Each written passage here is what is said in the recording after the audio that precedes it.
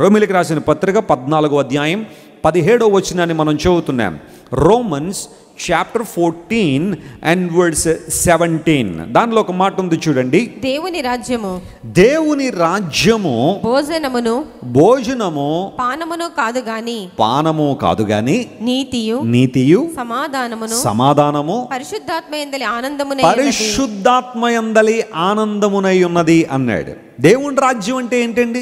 కొంతమంది అడుగుతుంటారు, పాస్టర్ గారు, what is the Kingdom of God? దేవుని రాజ్యాన్ని నేను ఎలా అర్థం చేసుకోగలను అంటే, అపోస్తలుడైన పౌలు మాట్లాడు, దేవుని రాజ్యంలో 3 రకాలైన ప్రాముఖ్యమైన అనుభవాలు ఉన్నాయట. అందులో ఒకటి నీతి, రెండవది సమాధానము, మూడవది పరిశుద్ధాత్మయందలి ఆనందము. ఈ 3 ఉన్న ఆ ప్రాంతమే దేవుని రాజ్యం. ఒక మాటలో చెప్పాలంటే, దేవుని రాజ్యానికి వారసులము లేదా దేవుని రాజ్యాన్ని మన హృదయాల్లో కలిగి ఉన్నాము అని ప్రకటించుకుంటున్న మనలో ఖచ్చితంగా ఈ 3 ఉండాలట. నీతి ఉండాలి, రెండవది సమాధానం ఉండాలి, ఆ తర్వాత పరిశుద్ధాత్మయందలి ఆనందం ఉండాలి. మన ఆనందం దేవుని ఆత్మ మీద ఆధారపడి దేవునిలో ఆధారపడింది అయి ఉండాలని అపోస్తలుడైన పౌలు చాలా క్లియర్గా రాశాడు.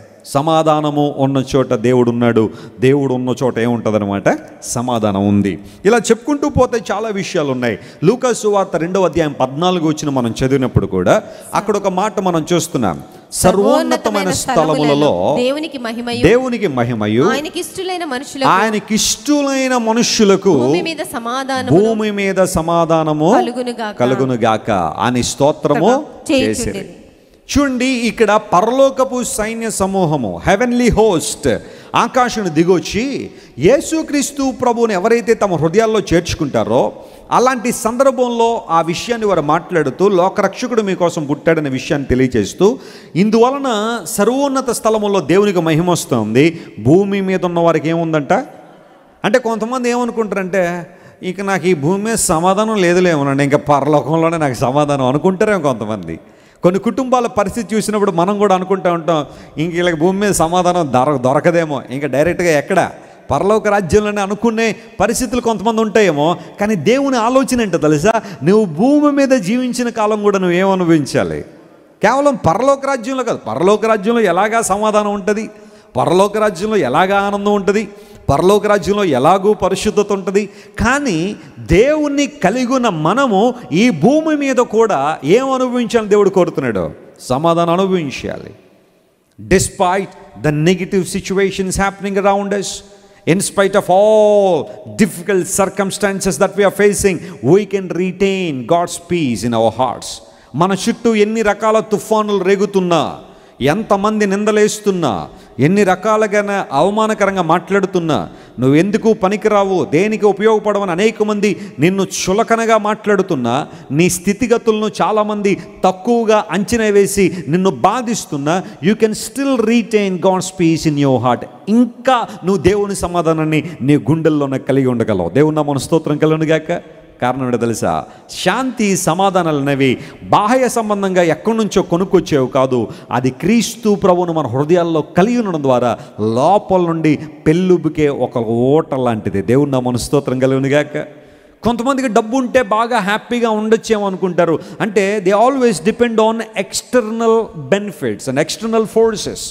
బయట ఉన్న వాటి నుండి సమాధానం పొందుకోగలమని. ఉద్యోగం బాగా ఉంటే హ్యాపీగా ఉండగలను, లేదా ఆస్తిపాస్తులు ఉంటే సంతోషంగా ఉండగలను, అవి ఉంటే ఇవి ఉంటే సంతోషంగా ఉండగలనని చాలామంది అనుకుంటారు. కానీ దట్స్ నాట్ ట్రూ. అది ఎప్పటికీ వాస్తవం కాదు. చార్లీ చాప్లిన్ అనే ప్రపంచ ప్రఖ్యాతిగాంచిన comedian, one of the greatest comedians ever lived on this earth, on the face of this earth. ఈ భూమి మీద జీవించిన వారిలో చాలా చాలా చాలా ఉన్నతమైన స్థితిలో ఉన్నాడు. ఒక కమెడియన్గా అనేక మంది నవ్వించాడు చార్లీ చాప్లిన్. వాస్తవానికి బ్రిటన్కి చెందినవాడు. అమెరికాకు కొంతకాలం రానివ్వలే అతన్ని. బ్రిటన్ వారికి అమెరికానికి ఆ టైంలో కొంచెం ఇలాంటి విభేదాలు ఉంటున్న పరిస్థితులు బట్టి చాలా ఇబ్బందులు ఎదుర్కొన్నాడు.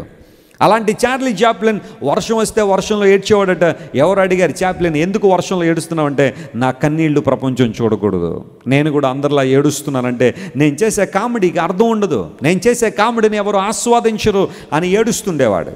ఆఖరికి ఇతను చచ్చిపోతే ఇతను మృతదేహాన్ని కిడ్నాప్ చేసేసారు. మృతదేహాన్ని కిడ్నాప్ చేసి భార్యకి ఇంటిమేట్ చేశారు, మీ ఆయన గారు మృతదేహం కిడ్నాప్ చేసాం, ఈయన డబ్బులు ఎత్తామంటే ఏం చేసుకుంటారో చేసుకుని రూపాయి కూడా ఇవ్వనందామే.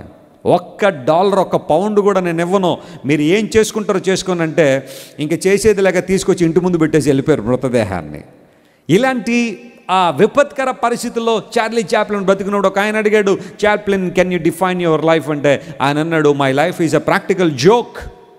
నేను చాలా జోకులు తెరల మీద వేశాను, చాలామందిని నవ్వించాను, చాలామందిని కడుపుబ్బా నవ్వించాను, కానీ ఆ నవ్వేంటో నా జీవితంలో లేదు, నా బ్రతుకే ఒక జోక్ అయిపోయిందని ఏడ్చాడు Charlie Chaplin. Do you think your money can bring piece in your heart? నీకున్న డబ్బు నీకు ఆనందం ఇస్తుంది అనుకున్నావా? లేకపోతే నీకున్న డబ్బు నీకు శాంతినిస్తుంది అనుకున్నావా? నో. ఆల్రెడీ ఒకసారి చెప్పాను, ఆస్తి ఎక్కువ కొట్టు ద్వారా దాన్ని భక్షించువారు కూడా ఎక్కువ అవుతారని బైబిల్లో ఉంది. ఎంత చక్కని జీవన సూత్రం ఉండేది. నీకు డబ్బు ఎక్కువే కొలిది దాన్ని అనుభవించడానికి నీ చుట్టూ చేరే సంఖ్య కూడా బాగా పెరిగిపోతూ ఉంటుంది. శాంతి లేదు, సమాధానం లేదు చాలామందికి. ఈ రోజుల్లో ప్రపంచ ప్రఖ్యాతిగాంచిన కోటీశ్వర్లకి రాత్రులు నిద్రపడుతుంది అనుకున్నారా? నెవర్. వారు నువ్వు నేను పడుకున్నంత హ్యాపీగా పడుకోలేకపోతున్నారు వాళ్ళు. కారణం వారి జీవితంలో ప్రభువు లేడు. నిజమైన శాంతి ప్రభువు నుండి మనం పొందుకునేది కనుక భూమి మీద మనకేముందట? సమాధానం ఉంది.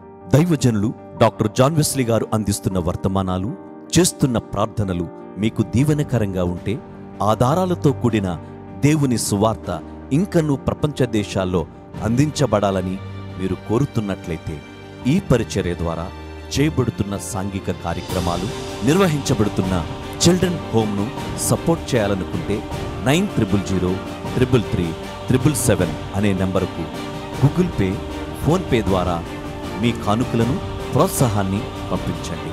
లేదా క్రింద ఉన్న డిస్క్రిప్షన్ బాక్స్లో ఉంచబడిన అకౌంట్ నెంబరుకు మీ కానుకలు పంపించండి. మీరు పంపే ప్రతి కానుక దేవుని పవిత్ర సేవలో వినియోగించబడుతుంది. దేవుని రాజ్య విస్తరణలో పాలిభాగస్తులవ్వండి.